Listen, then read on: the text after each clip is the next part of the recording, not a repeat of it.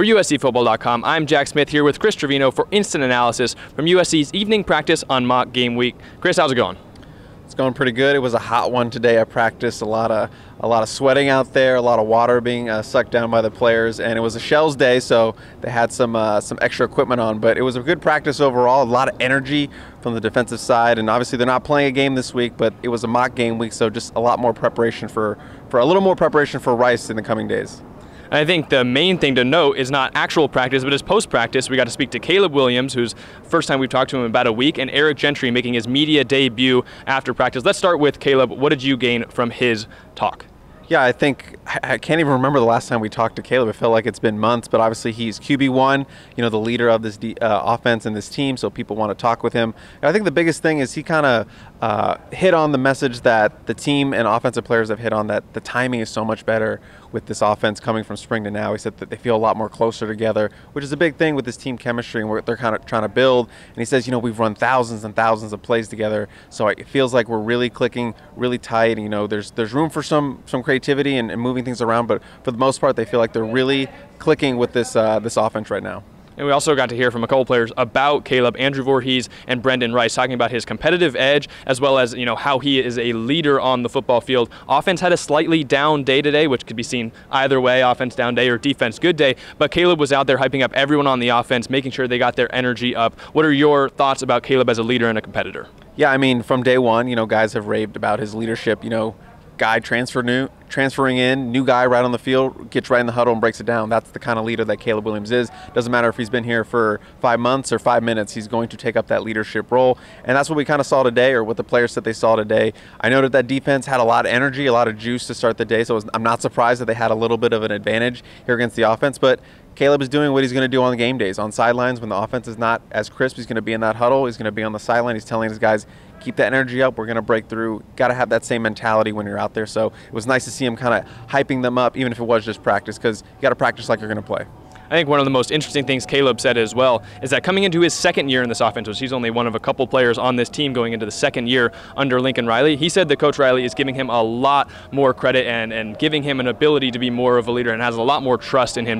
What did you think of that part of his post-game presser? Absolutely.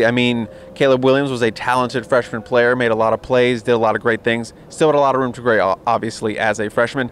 This is a guy who's being touted as a legit Heisman contender, top 3 up there. Bryce Young's, C.J. Stroud at Ohio State. So he's in that conversation, and what you want to see him do to kind of compete for that is take his game to the next level. People are wanting to see what's going to happen with this sophomore season. Second year in this Lincoln Riley offense, as I mentioned, he's been given the reins a little bit more, that versatility to have a little more creativity in this offense. You want to see him calling his own plays, giving him the reins a little more, letting him take control. And I think that's the biggest thing we want to see out of him, and USC fans want to see, is him take that next step with his game and controlling this offense, because it is his offense. Yeah, and the offense has been great all through camp. One thing Caleb did note is one of the players that's one of the most polarizing over the last couple of weeks, Eric Gentry, is giving him fits on defense. Yeah, Eric Gentry, everyone has been buzzing about him through the last week of camp and early here in mock game week. But, he mentioned kind of that he's just giving them so much trouble on offense. He's so long, can reach over. He kind of mentioned, it's funny because he mentioned the interception that he had, Eric Gentry picked off on. He said he just lost him out there, which is a funny thing to say because he's 6'6", and it's hard to lose a 6'6" linebacker, but just didn't see him, kind of went up there, grabbed it out of nowhere, easy pick. So even Caleb Williams is a little bit excited about him, because he even said, I'm glad he's on my team. So practice is the only time he's going to be really going against Eric Gentry, and he's glad he's going to be facing off against opponents and not him weekly. And we know Eric has those flash plays in him. He's such a lanky, long linebacker that can make those plays. His defensive linebackers coach mentioned that he is not only making those splashy plays, but he's really learning how to make that next play, the routine play, right after making one of the big flashy plays. Did you hear that as well? Yeah, I was in that scrum with you, and that's kind of one of those things that Brian Odom really hits on is, you can make those big plays, you can make the big sack, the big pick, or whatever, but if you want to stay out there and be a consistent starter, you have to make the little plays. You have to make those little plays that add up to things and, drives. This game is football is a game of inches. It's about the small things, not necessarily the big things. So that's what they want to kind of see out of Eric Gentry moving forward. And Eric Gentry, kind of talked about in his media debut, he kind of talked about how they came here for him to be a dynamic and impactful player. That's one of the things that drew him to this defense and allows him to play in that middle, and that's where he wanted to play. So we know he can make plays. He's been making plays all fall camp, but just need to be consistent, and then I think we're going to see him on that first team this season. Any more news or notes before we get to injuries that you want to touch on? Yeah, just with Gentry and his media debut, I asked him about Brian Odom's comments about having a chip on his shoulder. That's kind of the way he plays. I could tell that question kind of meant something to him, because he's like, I feel like I've been disrespected. I feel like this defense has been disrespected, and I don't want that to continue. I want to go out there and play to the level that I know I can. He was a freshman All-American last year. And he mentioned how he's just kind of playing off instinct. So right now, this season, he wants to kind of go out there and prove that he can be a complete linebacker, 6'6" linebacker. You don't see that every day. So I think he wants to prove a lot of people wrong. And he kind of mentioned how he came to USC because he feel like he wanted a fresh start. Leaving Arizona State, with all those things that were going on over there. He wanted a fresh start. He wanted to go to, quote, a place with history to make history. So that's kind of where he's at right now with USC, trying to, turn this program around, get it back to where it was. So I think that was kind of the main thing I took away from his talking with the media. And I think another thing is that, Alex Grinch and Brian Odom both spoke, and we obviously asked about the tackling because they were not happy with it going back to that first scrimmage week for fall camp. And, I kind of asked Brian Odom, how do you feel about the second week? That Saturday final scrimmage. He said it was a lot better, but still a lot of things to go. And Grinch was complimentary too. He's like, I feel like we did better, but still a work in progress. And I got it out of Brian. I was like, has there been progress? He was like, yes, there's progress, but still a lot of room to grow. And we've been able to see a lot more about the last two practices, the two that we've seen this week. We've gotten scout team offense versus first team defense, and the players are swarming around the ball. So there's definitely intent to tackle. Let's get to injuries. Anything new on Rehab Island?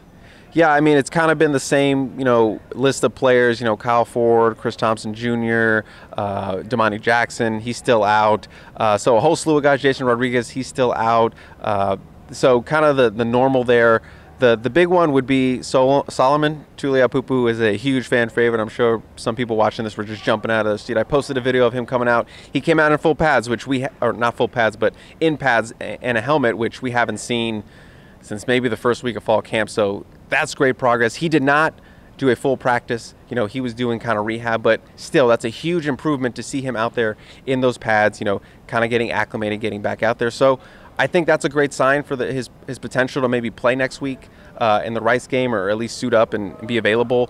Michael Jackson III, the wide receiver, he seems like he's getting close. He once again did team warm-ups. He hasn't progressed to the full pads, but I feel like he's getting there. And Bryson Shaw, safety, still out. He's still doing kind of those light drills, light footwork, light catching drills with Benny Wiley on the side. So I feel like he's progressing, but I'm not sure where he's going to be, but he was dressed out in pads. And I think the other big thing is Romello Height.